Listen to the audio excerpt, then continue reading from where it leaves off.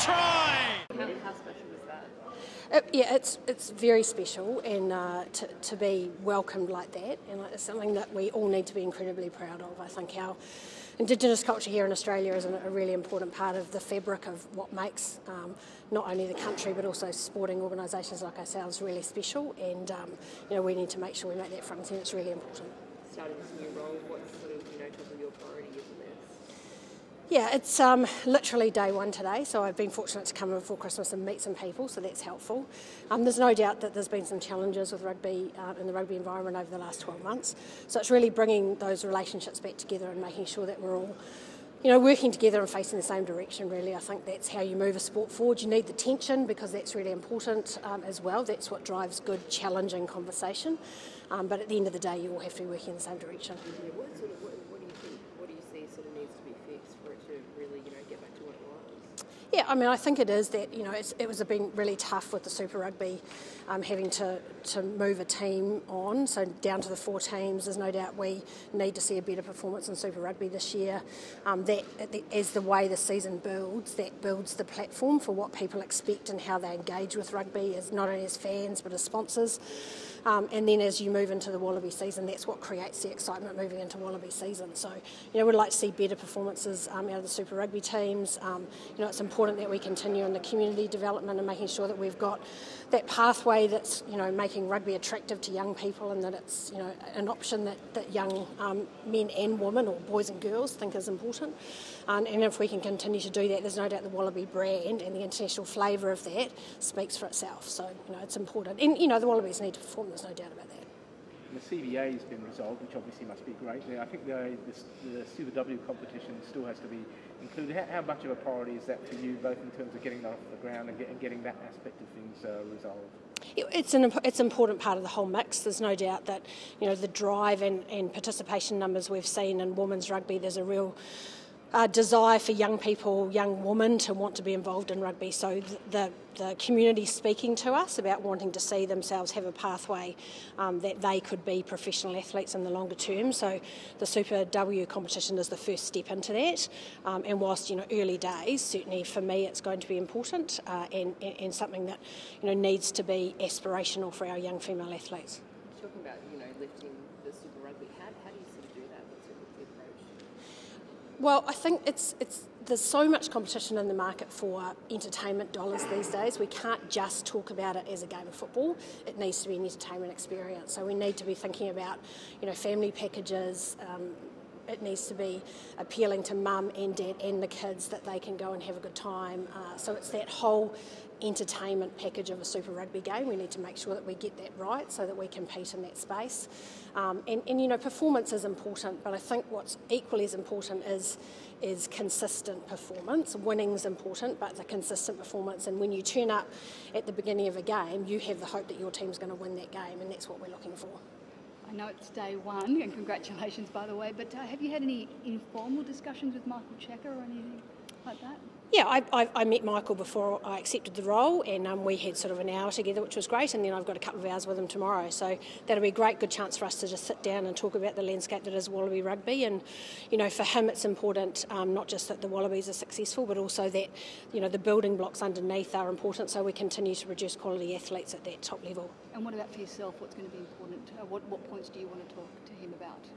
At this stage, it's about getting to know one another. The relationship between the CEO and the coach is incredibly important, and it's about making sure that we find an engagement that works really well, and that we can help each other and work closely together. So at the moment, I'm really in information gathering stage because it is very early days. So there's going to be, I describe it as a bit like drinking out of the fire hydrant. It comes at you really quickly, and you only grab a little bit of it. So yeah, that's what's going to be important to make sure that I've got that key pieces of feedback. You obviously want to run more about your interest in the importance, significance of getting Indigenous players involved in rugby in this tough marketplace. When you come from rugby league, they're flowing into there as well as into Australian rules. I mean, what additional things does rugby need to do to keep the flow of Indigenous players coming into the game? We need to make sure our pathway is relevant in those communities where, perhaps for young Indigenous people, they're looking for something to aspire to, and make sure that they get that grounding at the lowest level. So we need to make sure our pathway and development programs are relevant in those Indigenous communities. I mean, there's no doubt that they are naturally incredibly talented athletes, and we see as they perform on the international stage how great they can be. So for us it's two things really for me. One is making sure that we identify the right ones that could potentially become Wallabies, but more importantly and equally as importantly that they see rugby as an option to build communities, because that's what rugby is really great at. So making sure that we've got connections in the rugby space inside those Indigenous communities. Do you have learnings from your dealing from the Maori community that you can apply to the situation in Australia? Yeah, I do, absolutely. And I think that's where both at a cultural level, but also at a talent and engagement level. And the difference is you have to recognise that sometimes there's differences in those cultures, and making sure the environment's appropriate to induct those cultural differences is also really important. So yeah, I do. Raelene, if you haven't had any contact with Tamar, can you shed any light on what the situation may be in the future, whether it's play for Wallabies down or play rugby down? Yeah, so I have been across some of the details in that situation. We're at a stage where we've agreed with Carmichael and the Reds that he will stand down and not be involved, and until we really get the final feedback from the police and also from the court date, which is late January, we really can't do any more until then. So we're in a little bit of a holding and investigation pattern at the moment. There was a list of what one person perceived as your major challenges for the near future in the job, and one of the things in the list was, I hope I get this right, was to deal with perceptions or even the reality of the old school tie, basically the private school route into rugby union in this country. I mean, do you see that as something you've got to deal with? Is that a challenge, or is that just something that is what we have in Australia, and it's not maybe a major issue for you? Yeah, I think history is an important part of any sport. We've all come from different places and different opportunities, so there'll be some real strengths in those old school ties, if you like, and they're really important, and I make sure I engage with those people and understand what their vision for rugby is going forward and how they can help with that vision. But equally, we've got community rugby happening right across Australia, and it's important that we give those people a voice as well and make sure that they are an important part of building what is the future of Australian rugby. And the more you can grow the women's game, the more those old school tie things get broken down. Yeah, maybe. I mean, I think there's a real wave of support for women's sport across this country at the moment. It's every major sport has got a women's competition or engaged much more professionally with their female athletes than they had previously, and that's really important. We need to make sure that's maintained and grown, and we're doing that with Super W. And our women's 7 team, obviously, going to Com Games, chance to win a gold medal, already won a gold medal at Rio.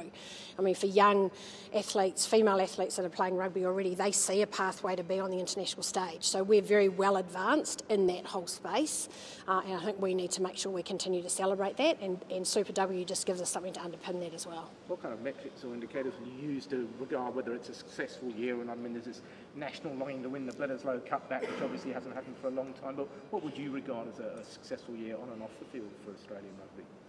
Some stability and some moving forward that people can see across all of those different things you've talked about. Performance of the Wallabies, community engagement, making sure that we've got some strong commercial programs in place. Those will be the measures across the sport that people will look at and say, what does success look like in the first 12 months? Yes, unity with the states has always been an issue. You mentioned it before. Are you planning to go meet with all the states in the next couple of weeks, or what will be the strategy around that? Yeah, certainly a couple of months is my plan. I've got working on a schedule at the moment in place to make sure I get round. And that for me is not just about seeing what the rugby bodies are doing at the national level, but also trying to get out and see what some of the grassroots opportunities are and how those people are seeing their engagement in rugby, what their experiences are, and making sure that I'm learning right across the spectrum. Just coming from a rugby league background, we see the clubs pick up players, when they're quite young, they're coming out of school, but it hasn't sort of always been the way with rugby, and that's sort of led to some players moving across the league. Is that something that you sort of want to change? Well, I think so. If we're developing the talent, we want to make sure we keep hold of the best of them, and that's in that piece when they're playing schoolboy rugby 15s, which is such an important part of many schools, and what success looks like for those schools. We need to make sure we're capturing those athletes as they move into that semi-professional and professional space. That is an important transition. We have lost too many to rugby league over the time, so that is something that we'll be looking to try and make sure we shore up. Will you have any contact with Trinity Forest over next door? I mean, obviously you've had pretty great plans for rugby Yeah, I haven't yet. There's a group that's been appointed, led by Brett Robinson, to make sure that they're engaging consistently with Andrew Forrest and his group of people. So, we've had constant and consistent dialogue, and a lot of it's been fantastic. It's challenging when you try and break new ground; those things are difficult. So, we're in play with that, and no doubt I'll get more up to speed with that in the coming weeks. Is your immediate read on that Australian rugby can work with 20? Well, that's it's about investigation at the moment and making sure that we've got a solution that suits all parties, and I think that's the piece that we're working through at the moment. Just quickly back on Carmichael Hunt, I guess the more joking issue. What is your preferred approach? Would you look to implement any kind of zero tolerance policies or anything? There's a worked with RUPA, the Players Association. There is plans in place at the moment, which are very similar to what the other national codes in this country and how they deal with those situations. I think there's, the reality is for young athletes, there's a chance to make a mistake and be forgiven for that. But if you keep making mistakes, that makes the conversation much more challenging. So, as we work through that process, we'll look at what the landscape presents to us. Rugby sabbaticals. The rugby public's not very happy about people earning lots of money and deciding not to go on spring tours. What's your opinion on the sustainability of rugby sabbaticals for Wallabies? Yeah, I think if you look at what a professional athlete's lifespan looks like, and if you take someone that starts maybe in their early 20s and has an international career which potentially is 10 or 12, 15 years long, you can argue that a sabbatical is the right thing for a mature athlete that's earned their stripes and has proven to the public and also to Rugby Australia that they're an athlete that we would look at going long term. For me, it's not that different to the business world where people have sabbaticals. That's what they do. That's how other industries manage their athletes or their workers, for example. So I think it's a communication thing. We need to make sure that we are very open and honest about why these athletes have earned the right to be it. But I think it is the reality of modern day rugby. If you want to perform consistently on the international stage for 15 years, that's a really tough thing for your body, and sometimes mentally to have that downtime of both for your mind and your body is a really good thing, and I'm sure that as David comes back this year you'll see that value. Will you allow your administrative staff to have sabbaticals? Maybe, if they're people that have worked in the organisation for a long period of time. It probably won't be 12 months, but it might be. So for me that's industry practice, and if the right person came with the right proposal, that's certainly something we would look at.